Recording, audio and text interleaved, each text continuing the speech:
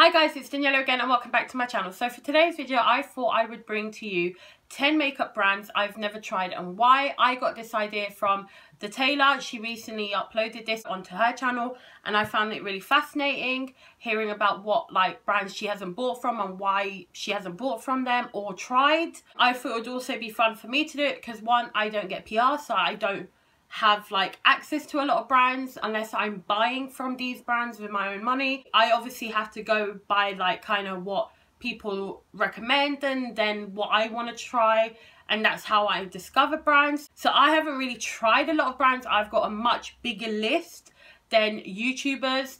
I really don't know who was the creator of this tag, so I don't know who to credit, but it is a well-known tag. I hope I explained properly. So yeah, let's stop talking and let's get started. Okay, so the first brand I want to talk about is XO Beauty, which is Shaaanxo's beauty brand. The reason why I haven't tried it is it's obviously coming from New Zealand. I really don't know if she has international shipping.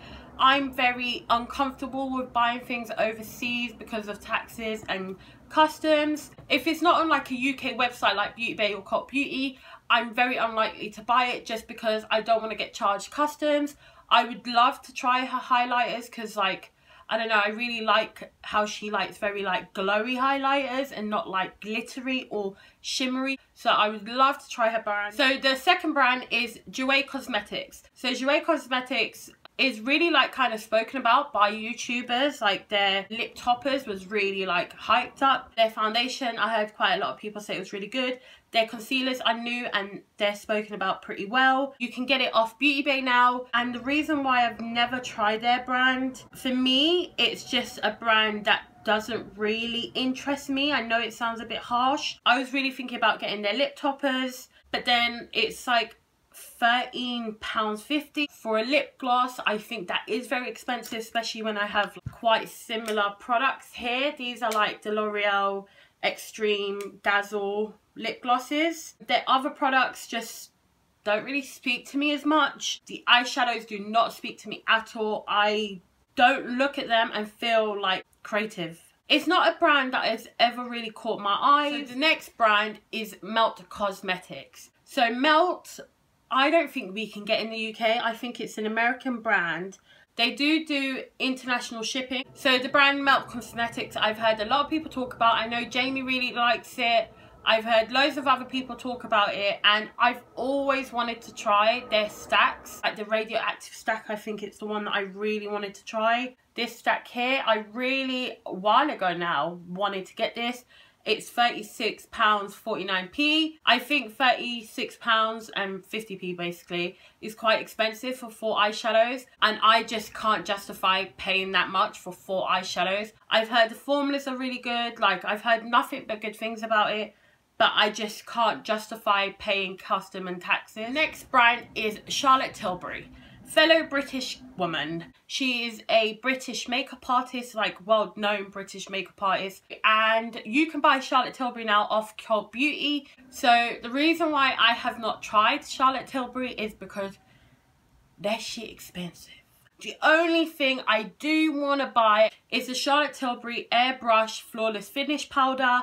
I've heard so much good things about this powder, how it doesn't make you cakey, you can layer it up. But it's £34 for a powder. Don't get me wrong, I've looked and I've put it in my basket, but I've never bought it just because I can't justify the cost of the product. Her other items, I honestly don't look at and get this overall excitement or creativity. They don't really speak to me. Not that they're ugly or that they're bad products. They've got beautiful packaging. It's just something that I wouldn't buy. So the next brand is Kylie Cosmetics. It's a brand I've heard a lot about. It's been highly hyped about. When their lip kits came out, I really wanted to try their lip kits.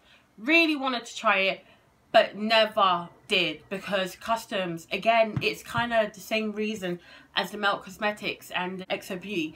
Customs and taxes, I don't want to pay a fortune on just bringing it over. And to be honest, the brand now just doesn't interest me. Next brand is Makeup Forever. For me, Makeup Forever is very much high up in like artistry and creativity, and being kind of pioneer for the creativity and artistry of makeup. Just catering to artists in that sense. Like they do effects, they do artistry kind of makeup. I really like Makeup Forever. I like the whole, like, I don't know what it is. I've always liked Makeup Forever. Every time I've gone into a Makeup Forever, I always feel comfortable. I actually didn't write anything for Makeup Forever in my notes, but the reason why I haven't bought from them is I just haven't.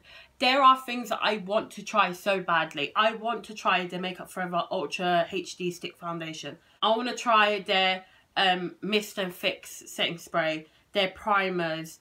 I really also want to try their Makeup Forever Ultra HD Liquid Foundation. I've wanted to try those two foundations, the setting spray, the primer, for ages. I just haven't bought them because, one, I've got a lot of makeup. I don't need any more. I can't really get Makeup Forever very easy just because there's not a counter that sells Makeup Forever anywhere close to me. But I do want to try Makeup Forever so badly. There are things that I would like not buy. Like I would never buy their eyeshadow brushes just because they're expensive. I've had lipstick on my teeth the whole time. So the next brand is Lily Lashes.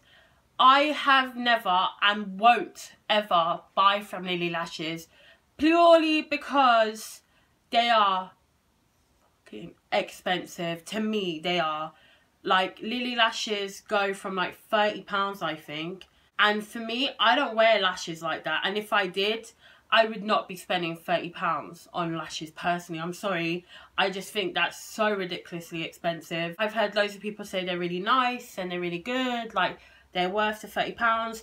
I just don't wear them enough, like, to invest £30 on lashes. And at the moment, they're all pretty sold out on Beauty Bay, so a lot of people do buy them, but for me, I don't wear lashes enough. My next brand is Lime Crime, and Lime Crime is a brand that does not interest me at all. Yes, it's a cruelty-free brand, which I think's really great. It was an eyeshadow palette that I was like, oh my god, that looks quite cute. This was ages ago. Like, this wasn't in the last 2 years, I think, or 3 maybe.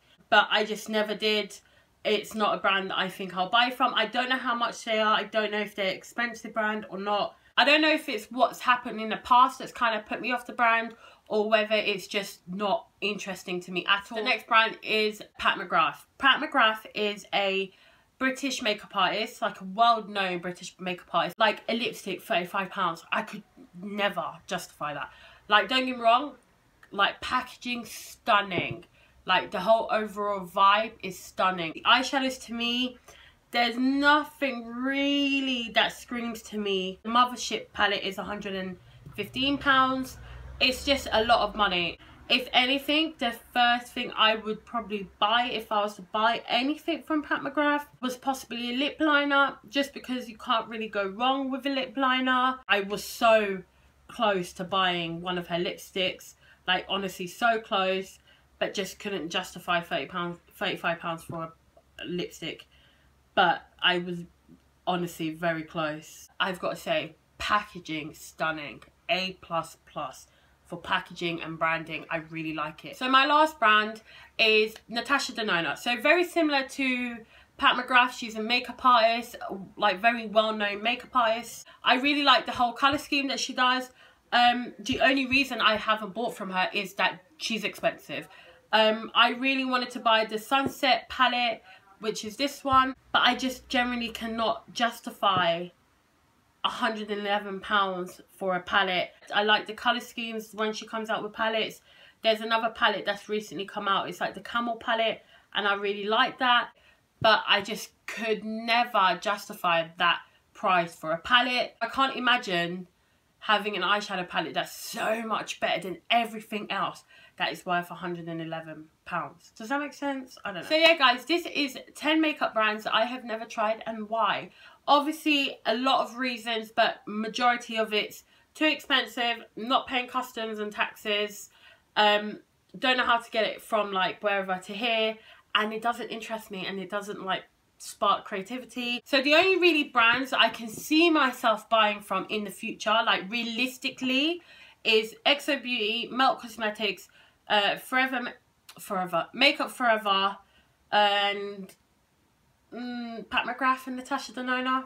But the brands that I really highly doubt that I will try is Charlotte Tilbury, Jouer, Lily Lashes, Kylie and Lime Crime. So I will most likely try 5 and really unlikely try the other 5. Please let me know what brands you haven't tried and why. I would find that really fascinating. So yeah guys, I really hope you enjoyed this video. If you did, please remember to give me a thumbs up, some comments down below, subscribe if you haven't already, and I'll see you next time. Bye guys.